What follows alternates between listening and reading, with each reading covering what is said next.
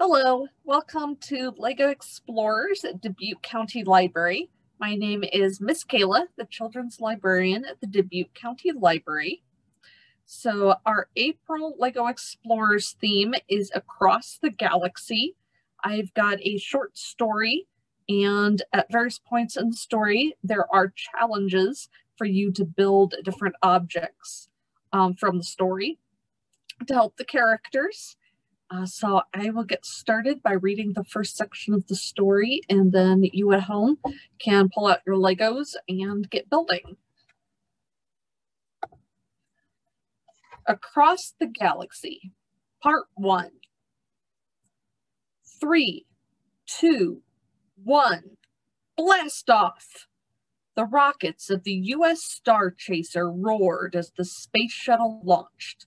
The three astronauts, Commander Evan Walker, pilot Amelia Nelson, and mission specialist Steve Foster, watched as the Earth fell away as their ship sailed through the upper atmosphere. After about 2 minutes, there was a loud bang and a flash of brilliant light as the boosters dropped away. The vibrations faded, instead replaced by an intense pressure like someone was standing on Amelia's chest. With the last thrust of the engines, the shuttle made it through the upper limits of the atmosphere, and the pressure lifted from Amelia's chest. All three astronauts felt the strange sensation of weightlessness as they entered freefall. "It looks like we have a successful launch," Commander Walker said. So your first challenge is to build the space shuttle, the U.S. Star Chaser. So you can pause the video here and restart it whenever you are ready to keep going.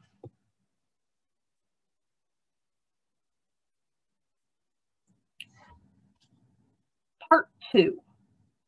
The year was 2047.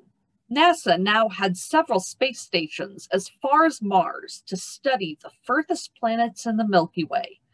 For the next several months, the U.S. Star Chaser would travel through space until it reached the new space station. From there, they'd be sending out space rovers to take pictures of Jupiter and Saturn and perhaps even beyond. It took about 150 days to reach the Martian space station, about 5 months total.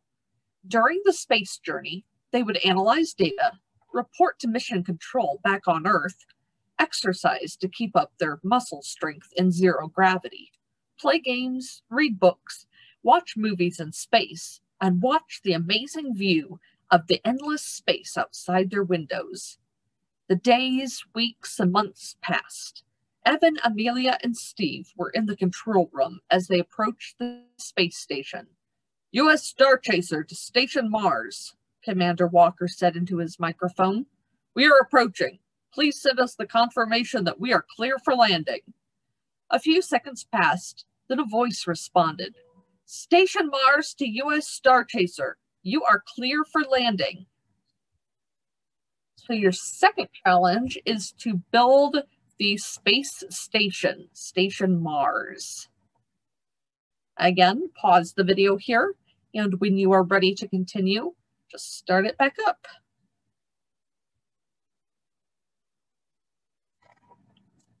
Part 3. For the first time in 5 months, Amelia stepped off the U.S. Star Chaser onto Station Mars. Below them, they could see the red planet they were now orbiting. Beyond it, Jupiter was visible as a bright light, like a particularly brilliant star. Steve tapped Amelia on the shoulder. "Time to get Tara. They'll be ready to launch her soon." Steve and Amelia checked on the little rover, double-checking all her parts and her camera to make sure she was ready to launch. Everyone gathered in the control room of Station Mars as they prepared Tara's lander rocket and counted down. "There she goes," Steve said, pointing to the lander rocket dropping down towards Mars. They all watched the screen on the control panel that showed whatever Tara's camera screen saw. "The rocket has successfully landed," Commander Walker said. "Now, let's see what Tara can show us." Your third challenge is to build the Mars rover, Terra. Again, pause and continue when you're ready.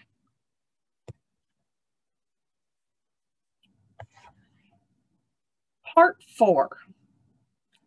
Everyone watched the screen excitedly. The screen blinked, then showed Terra's view of the dusty red surface of Mars. Steve controlled her camera, turning it this way and that so they could see Terra's surroundings. The little rover collected several samples of Mars rocks, loading them into her storage compartment with pincer hands. Later, Amelia stood looking out the window at Station Mars back towards Earth. It was just a faint dot on the distant sea of black, only slightly brighter than the stars surrounding it. They would remain at the space station for a few months, collecting data and pictures from Terra, and then it would be time to head back to Earth. Commander Walker and Steve joined her at the window a while later. "Look at this amazing picture that Terra took just now," Steve said, handing the picture to Amelia. She took it and looked at the bright picture of Jupiter that Terra had taken from the surface of Mars. The giant planet was visible with its swirling orange, pink, and white gas and its huge red eye. "That's amazing," she said. The three space travelers stood side by side, looking out into the galaxy. It really was amazing to be part of such a journey. So the fourth and final challenge for this month is to build a model of your favorite planet in the Milky Way in our solar system. So you could do Earth if you'd like, or maybe Mars, the red planet, or Jupiter with its red eye, or Saturn with the rings. If you don't care for that, you could also build something else that you like the sound of in the story. So thank you very much for tuning in for LEGO Explorers this month. If you would like to join us ever for one of the live programs, we do it each month, usually 2 times a month.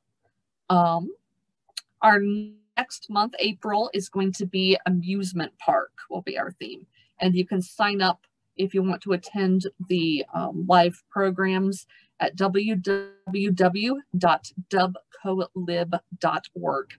Also, if you watch this and want to share some pictures of the creations you made, we always love having pictures on our Facebook page of what our patrons are doing. So feel free to tag us on either Facebook or Twitter. We'd love to see those pictures of the spaceship or the Mars rover, the space station, whatever it is you built. So thanks for joining me today. Bye.